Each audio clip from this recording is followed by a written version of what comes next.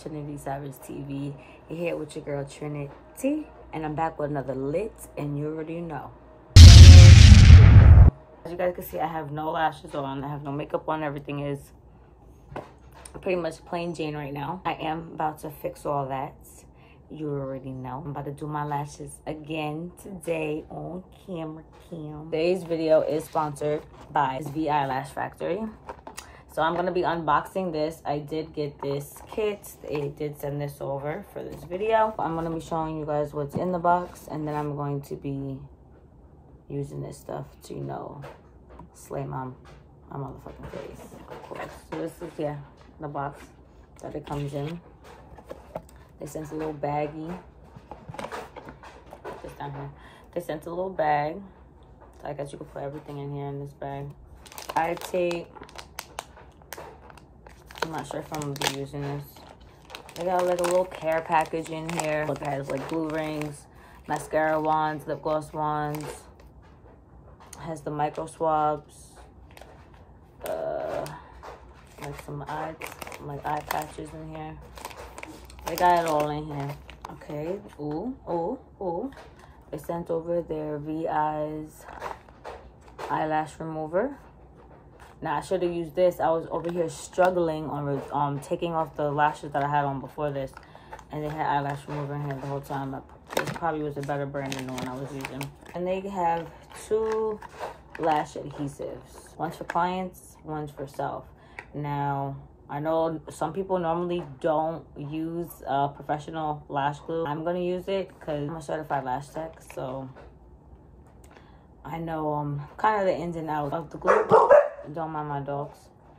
And then they gave us like this little like lash palette where you can put like the strips that you're going to be using on here. So it's easier for you to, you know, pluck. And then like this little circle has these little stickers. You put this for the glue and you can put the glue here. But I'm most likely going to be using the glue rings. I might use this, but I'm going to use the glue rings for sure. Then I got 3 trays of lashes. So me personally, I like the D curl. I'm a D curl kind of girl. I don't really like the C curl and the Y curl and the J curl. And they get creative with the curls. The double Ys, double Ds. They're bra sizes or something. I don't really get into all that. So I did get self-fanning. This one is a tray of just 15 mm. D curl. And it's like a 0.7 in like weight wise. You see that curl? Kind of got the... It's like when you take the curling iron and you bump it, like it's a bump. It's like a bump. Like don't bump it too tight. This is like a nice curl. Like I love how it looks on my face. Okay, this is a full tray of 15 mm's right here. Then we got the Easy Fan. I'm not sure if it's the same thing as self fanning. The Easy Fan, self fan. I'm not sure if they're the same, but same curl. D curl. This is the tray of 16 to 20.